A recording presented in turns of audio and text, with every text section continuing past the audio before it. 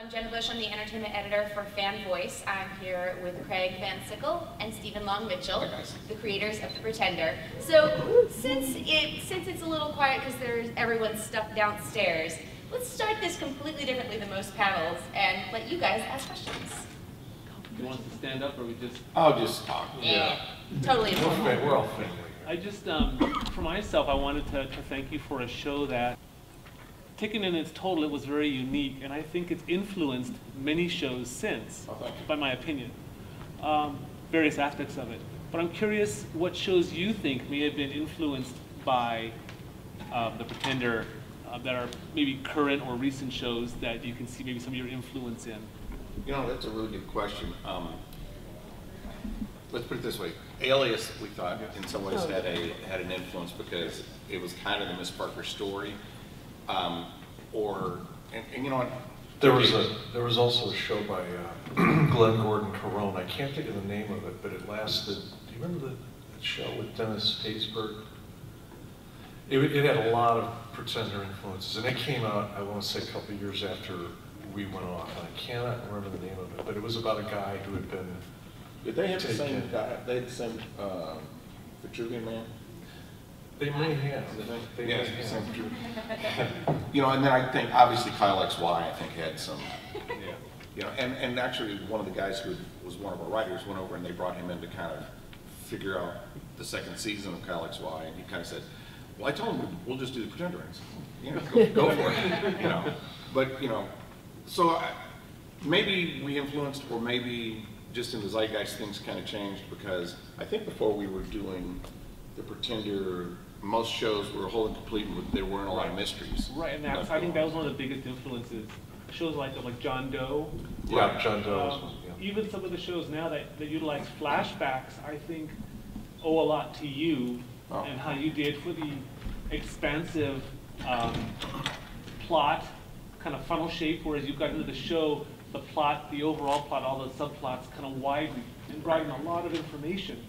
Well, what we tried, one thing we tried to do, as opposed to, say, Lost, which, you know, it is what it is. It was what it was. I love a show that is intriguing, but if you have to put down, this was from episode 3, and it was about the squirrel that came in with the snowman. It's like, it was real confusing. Going back to the original concept of The Pretender, when we wrote it, it was a spec script, and when NBC read it, we said, "Oh, we love it, but if you can answer all these questions, we'll put it on the air." And we said, "Well, if we answer all these questions, there's no reason to put it on." Literally, we said that, and we said, "You know, you can keep your money," and they were freaked out because television up until then had been about making sure those questions were answered. Right. And the fact that we didn't answer them is probably the reason a lot of you are here today, because you want those answers still. And because we got canceled because of the XFL, there were a lot of answers that weren't given. But Craig and I love this show and never gave up, and wanted to basically recreate it in a way where we can give those answers and bring it out for a whole new audience. Well, one of the best compliments we got was when Warren Littlefield told us that the testing, they weren't sure how to test our show because it didn't fit any particular category. And then later they actually used the Pretender test as a category. Criteria as a category. They tested us as an X-Files-like show and as a Touched by an Angel show because they didn't know what it was. And then the next year it was a Pretender-like show, which is, you know, and our testing ended up being probably the reason we got in there because NBC didn't understand it. Right. But it tested higher than anything since Bonanza. That was the whole thing. They were blown away. Yes. I wonder, in today's TV landscape where the actual TV live viewer or even just TV viewer in general has gone down, The Pretender's ratings, you know, when it was originally on, are so much higher than the hits, you know, on NBC now. Do you think if The Pretender, like the original concept, was on TV now, it would do the same numbers or even be like a huge hit as opposed to? Well, I think it would be a huge hit. What do you think? Well, you know what I mean? Like if it wouldn't get like canceled, because I mean it got canceled because the ratings were low, but now the low ratings would be for NBC like spectacular. And it was also on the lowest rated night of the week. Saturday was the dead zone, and they don't even program Saturday night. A lot of the networks. because of that. And that's why I think they threw the XFL on too, trying to just do something. Who's ahead in the XFL standing? Does anybody? Oh, that's right. It's gone. You know, but to kind of follow up on what you're saying, it's like, we don't know. I mean, but there was something about the show that appealed to a real cross-section of America, as opposed to so much television right now is geared strictly to the urban markets. And that's really what they wanted. And they didn't quite, when we were saying the testing, they didn't understand why it tested so well and why really in mid-America it was a huge hit, because it was, you could watch it, it was intriguing, but also you could watch it with your kids. And that's the thing that, now that the book's out and people are writing to us, there's this thing of, you know, I used to, it was a great thing. There was an article that about Jenna doing the comic book or the graphic novel.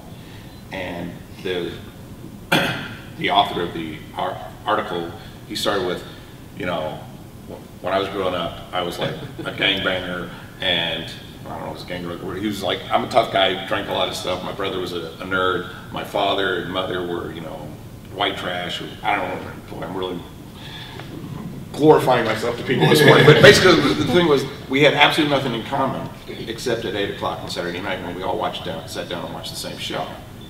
And that was like one of the more interesting things to look at, going like, okay, that was the one thing that bound them together as a family, which for us is really bizarre to see those kind of things. And we get letters about that all the time. It's like, you know, my father, my mother, my grandmother, we all wait and watch this. And it's like, there's not a lot of shows on that does that anymore. Definitely not. Everything is now like niche. Like everybody has their own shows. You know what I mean? Sure. Yeah, and then anymore when you go out to sell a TV show, you have probably 10 different pitches of the same show depending upon who you're going to pitch it to, network and whatnot. So, yeah, but it's just to follow up what Steve said, we've been blessed with this show because we have gotten so many nice letters, feedback from fans that really say that the show touched their lives, and that to us is really the impetus to come back and do more. There were a lot of reasons, but the fact that we got so many nice, life-affirming letters from people, it spurred us on to really keep on the track and bring it back. So, thank you all for that. I just wanted to say, well, one, thank you for posting this. I didn't even know what Comikaze was until you guys said you were going to be here. And then... Neither did we. Jenna did. Yeah. Well, and then I wanted to ask, you may be planning to cover this later, but I'm still unclear on how much of this is going to be reboot and how much of it's going to be continuation, and whether or not we're going to, it's been 10 years, and I still want to know what happens after Island of the Haunted. The answer is yes. Some of it is reboot, some of what we've done is we've rebooted it in a way that contemporizes the character. So in the original show, he was captured in 1963 and escaped in 96, I guess. In the books, he was captured in 83 and escaped now. And the reason we did that is we wanted to, it's the same characters, Miss Parker and Jared and Sydney, and basically everyone will be back, but the thought process was we wanted to allow people to remember some of what we had done, and also to invite in a new audience where they'd be reading a book and continuing the story with a contemporary character as opposed to a guy who's 55 running around being chased by this woman who they're all in love. But within this, what we've done is we've given tons more backstory into all of those characters. So some of the questions you've always wanted to know are being answered in the reboot right off the bat. In the second book, we establish a character whose goal in life is to find out what Miss Parker's first name is. We reveal what Sydney's last name is because we never had done that. And so in every book, we're going to start answering those questions, but within a new drama. So in many ways, it'd be like watching, I don't want to say Star Trek: The New Generation, but something like that, or no, a reboot of Star Trek. You know, it's the same characters, but now a lot of the questions everybody wanted, you're going to get in a modern version of the story. So it was funny because when we sent it out to a few super fans before we even released it, they were all very nervous. And then some of the comments back were great, where it's like, "You bastards. I can't believe you did it this way." And then once we realized what you were doing, they couldn't believe it. Because even in the first book, we take literally some homages from the pilot itself. It's not the same story, but Similarities. There's similarities where you can sit there and if you're a big fan, you'd be like, oh wow, I can't believe you did that. And if you've never seen it, you can sit there and you're like, oh wow, I can't believe this guy's doing this. So it was really kind of a conscious approach to do that. And you know, it's and really. we will answer your questions. Yeah, we will answer. But it was a conscious kind of re-education too, because we know that there are a lot of people out there that may not know the series, remember it, whatnot. And I think you can read this book if you're totally novice. And I get what a Pretender does, and I get what a bitch Miss Parker is, and how. And if you're a fan, but you get all the nuance that you remember from the series and brought forward. So it was a bit of a tightrope act. Honestly, we talked about the story and the characters a long time. And trust us, you know a lot more about the series than we do. Because you'll ask us questions and we'll be like, what is she talking about? Oh, well, as you'll probably see when we get moving. One other thing, kind of to segue a little bit into the graphic novel, which I don't know if you guys know this, but Jenna is actually writing the graphic novel. And when we all leave today, I'm going to give you all a card where you can actually go link on it and see the first, it's the 10-page 10 pages, preview, yeah. which is great. But it's all about the origin of the singer. And all those questions that people have are like, well, where did it come from? How did it do? We're going to do this in a whole parallel storyline where it's like, we're going to fill in everything about the past, and Little Miss Parker's in that, so we're going to see it from her point of view. And then as, you know, we'll announce this, I guess at some point, but we're going to do a series of other books that are going to come out. Some are about Miss Parker in her teenage years, in her early 20s, learning to become an operative, if you will. And see the arc of her change from a preteen to the Miss Parker that she grew into, and why. And that was a rich character territory that we never got to explore in the series. So Exactly. In the pilot, there's that line where Sydney goes, "You were such a nice little girl. What happened to you?"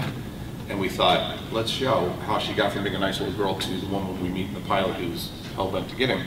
And within that, we're going to do part of that is her going back to France and learning that's where the training was, and kind of retracing the steps of her mother as a child.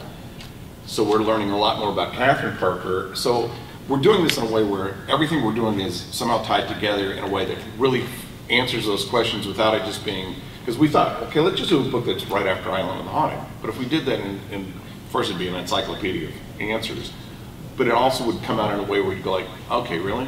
Okay, so what's the next book? Or does the story end now? And we thought, let's reinvent it in a way where we can answer questions and get a continuing storyline that can continue the saga for hopefully years to come. Well, that was a long answer. I'd love to hear what, I mean, I do know this, but I'm sure everyone would love to hear what the impetus was to bring this back. Well, there was You, and all of you, Yeah. and those questions you wanted answered, and your passion for what this was. And the truth is, we would have brought it back sooner, but there were some other issues that we don't need to go into. But so our hands were tied to a large degree. So we knew the fans were still out there. We hoped they were. And when everything cleared up on our side, that's when we started reaching out, and we saw the fan base was still there, and you guys still wanted some more material and answers and whatnot. And that just got us totally jazzed and jumped right into it. So. And as creators, it's an odd thing where, you know, the powers that be at NBC, we didn't know they were negotiating for the football thing, and at the same time they were saying leave it as a cliffhanger. You know, we were the #1 show, so no one gets canceled if you're the #1 show in your night. But they bought the football thing, so we had all these cliffhangers purposely built in. And then when we did the movies for TNT, it was the same thing. It's like, we're going to do 10 of these. Let's just plan it out how it's going to go. And then 9/11 happened, and CNN lost all their money, and they didn't know what to do. And we're sitting here going like, well, wait a minute. We've set the audience up in a way that's not fair. And we all know, I'm sure everyone in here has had a show they loved, and it got canceled. And you sit there and you go like, you know, all of a sudden I'm the girl left at the prom. I came with one guy and he left with someone else. And what happened? And our thought was, one, it's unfair. And because, as Craig was saying, we got lucky and the rights reverted back to us in a way that we can do this. So we thought, you know, the fans have always been loyal to us, let's be loyal to them and continue this in a way that is satisfying because we can and we love the project really more than anything else. So I know you guys were really surprised at the insane amount of fans that are out there, and and all over the world. So what was the most surprising thing you found Did you out? say insane fans or insane amount? Insane fans and an insane amount of We insane qualify fans. as both. Yes. Yeah, that's right. Yes. Yeah. Oh, I think for me, it was the worldwide reach of the fan base. And we have literally what has been set up, the fans have set up these satellite centers all over the world: Russia, Australia, France, Germany, Spain, Georgia. There's one in LA.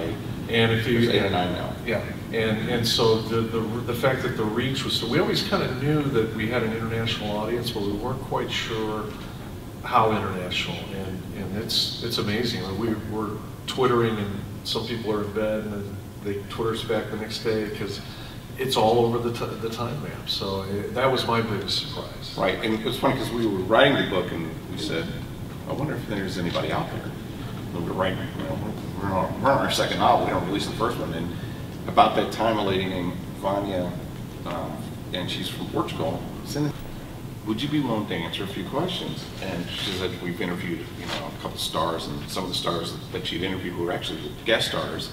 And she just said, I'm taking a shot in the dark. And I said, sure, I'd be happy to. In fact, we're launching some books. We're best friends. I talk to her 2 or 3 times almost every day, and they're fans in everywhere from the Grand Duchy of Luxembourg, which I didn't know was a Grand Duchy, but that has been pounded in my head, to literally Italy, France, Germany, Russia. Who knew we had so many Russian fans? We've had a crazy amount of Russian fans. South America, Australia, there's a lady in Australia who's done, well, actually, this is taking you to an affiliate site, which we put it on her site through our website just because she's a genius at coding and she just loved the show. And you realize people have kept this thing alive, so we felt like we want to do that. But the insanity of that fan base globally is great, and which is, I know the list of what it says here is we're reinventing fandom on a global level, and what we realize is we are. And part of the fun of what we're doing is, everyone here is like our name of our website center, and you should come check it out, because within the website there's a lot of fun stuff. It's not just a website, it's a big kind of a celebration and a community for all the fans.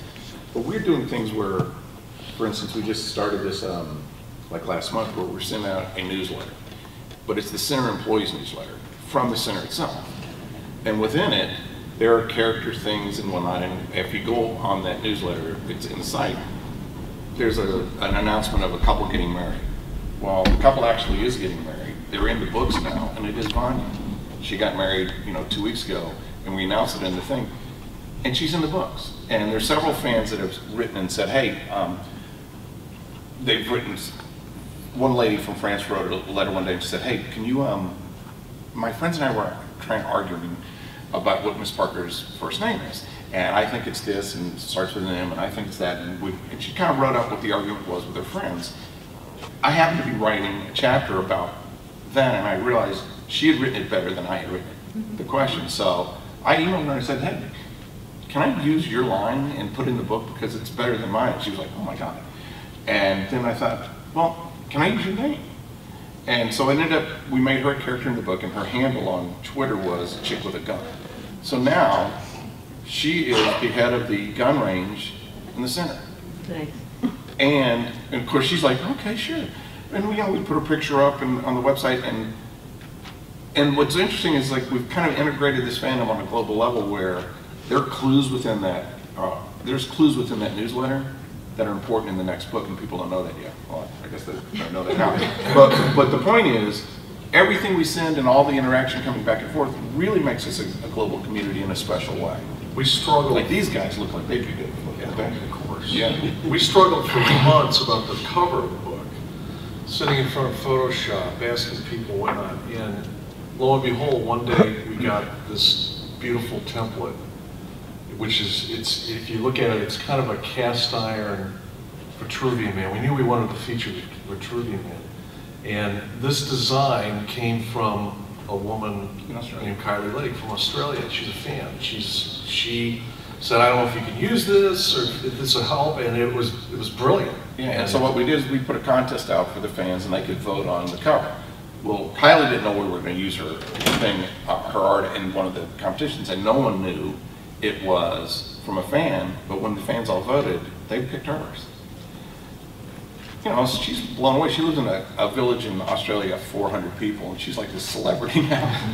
But it's great because she was such a fan, and we just wanted to integrate everybody together who showed so much love and compassion for the show, and reverse it, and return that in a way where everyone can be involved. And it's funny because it kind of subconsciously came from our attitude about the series when we were doing the series, because the philosophy always was the best idea wins. It doesn't matter if it's somebody working the craft food service, or if it's one of the producers or an actor or whatever. If that was the best idea, that's what we went with. And we've always tried to, you know, I guess pay forward a little bit, or push people to push themselves to be creative and to contribute in ways even outside their typical jobs. And it's sort of happened that way here with the book too, which is great. And we'll just say this now, I'll tell you who it is later, but there's 3 people in this room who actually were in the show, in one episode or another. When are you going to reveal that? Reveal what along the way. All right, well, we were talking a little bit, and you touched on this a bit, about the Center universe and how it's sort of expanded. So can you talk a little bit about the plans and where that's all going? For the Center universe? Yeah, the Center universe, again, it kind of came out of, we wanted to do more than just the Pretender, and we knew that the Pretender overlay had a lot of potential tentacles out there that we could write new material and really try to bring new fans in at the same time. So what we've done is first of all, we want ideas from everybody who visits the site, pictures, ideas that they've had about the Pretender. And a lot of those ideas, we read them all and we say, you know, that's pretty cool, maybe there's something there we can do, you know, with that. And we actually answer all of our emails to everybody who writes us. Done a couple other things that are interesting, and it ties to the universe. We realize the Center's vast, and it does a lot of other things, so we have a couple, like the Young Miss Parker books is part of the Center universe because it's a different thing. The graphic novels are part of that Center universe. Next year, we're going to launch 1 or 2 other books that are tied in, one of which is written by someone in this room who was actually one of the writers on the show and was in the show.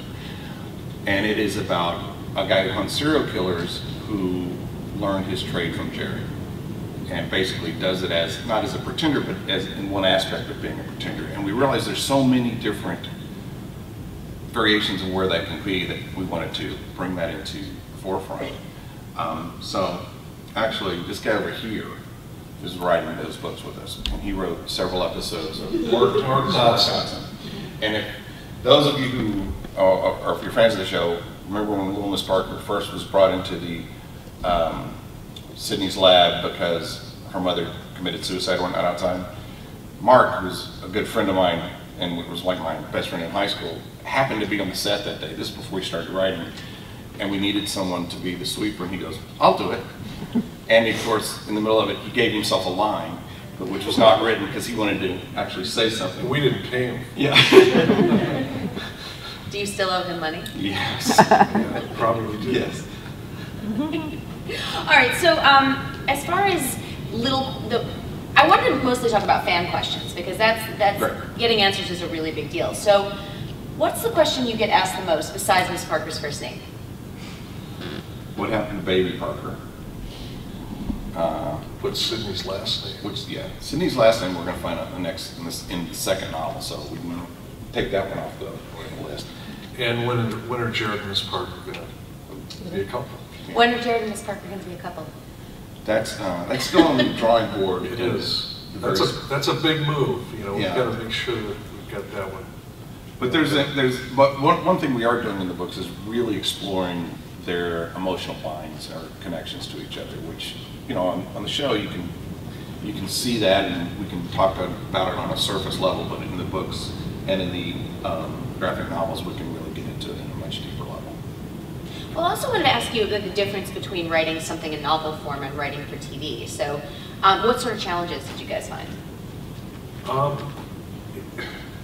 To me, there was more positives than challenges because, as Steve said, you could really get into the characters' heads a lot more and reveal things and explore things that you just never could on a TV series, and that's really rewarding when you can do that. And It's funny because for me the dialogue is the hardest thing to write in a novel, which in TV that's what drives it, because I'm so into what are they thinking, what are their impressions of the people around them, the situation, the tension, and all that, and I think it's great fun.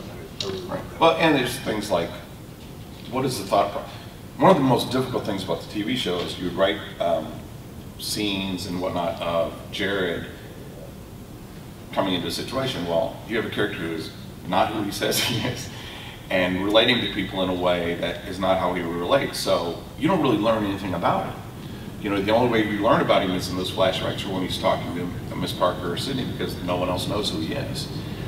But in this form, not only do we get to go into his head and we can see what makes him tick, we can see what makes him nervous, what makes him afraid in the middle of a pretend, literally what his process is in creating a pretend, and we went into it in great depth. And for me in particular, and I'm sure for Craig as well, it was territory we never explored. Like what really goes on and what is he really thinking when he's going to slice a person's body open and as a doctor, and he's not really a doctor. That's pretty. It was pretty intense and a really unique vision, and that's, again, I don't want to belabor the point, but it is that aspect of looking into those characters and finding out things about them allows us to answer all these vast questions that were posed. Because let's face it, we're all sitting there wondering, it's like, why does Miss Parker? Why does she have this affection to Jared, or why does she have this hatred to Jared? But when we can go into her story and flashback into her life, because in the TV show we never flashed into her life from her point of view. We do it in all the characters now, and we can really see things about her life and what happened to her life and her relationship with her parents, and it's really fun in that way to fill in all those blanks. And how much, as you were writing it, how much did you know? So like if you come up with something like, say, Baby Parker, how much of that, of the full story is in your head, and how much is just like, okay, this is a really cool idea, let's explore it? Yes. Yeah, well, we need to have the whole story fleshed out. And and Rebirth and Saving Luke are linked because there was just so much we wanted to tell, and we just felt that was the best way to do it. So for the first two, we had everything, and now we're starting to. We have general ideas about the books going forward, of course, because you want to have a direction, just like we do with the series. We kind of knew where season 1 was going to end, and 2 and 3 and 4. And we knew the overall story and the Right. answers of where everything goes. We've always said is the answers in the mayonnaise jar. So we know where we're going, but in a series, you know where you're going, but you discover things along the way. And one thing that Jenna brought that really kind of blew us away is Ava Pronis was really kind of a nutball, and she was, in many ways, the anti-Catherine Parker, because she did some really weird things with the children. And our thought was the idea of, because we're going to really learn a lot more about Catherine Parker and her trying to save the kids in the center. And we thought this is a great counterpoint because everything Catherine did was so positive, and the connection, I don't want to say with the connection, but there's a physical connection within the center to the Perones that just is, as we've always done, we like to plant seeds and then they come back and, either tease you or haunt you later.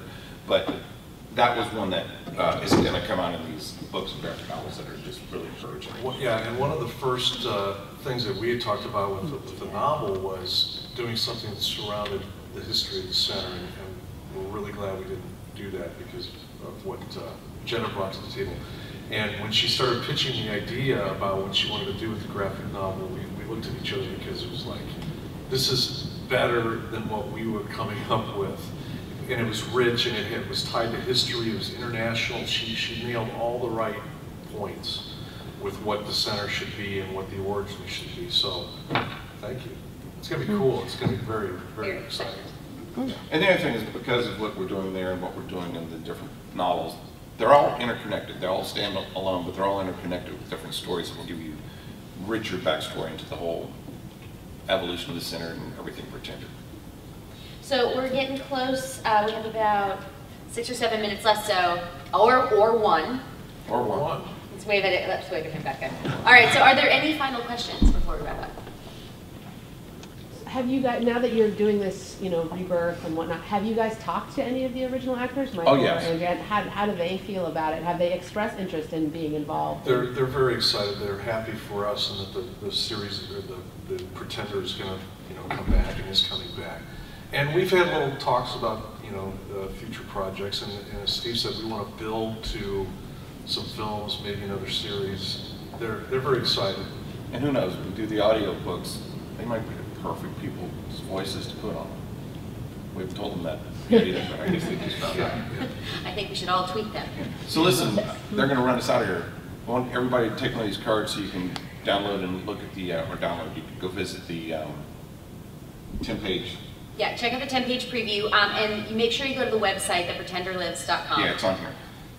And we're going to be down at our booth, which is 714. Come by, we're going to be signing books, and we'll answer any questions you have to continue this as much as you want. Cool, and then finally, Twitter handles. Oh, I'm at Pretender Steve. I'm Craig Van Sickle. One. Thank you. And I'm Jenna Busch, BUSCH, like the beer, not the president. Thank you guys for coming. Thanks for coming. Really appreciate it.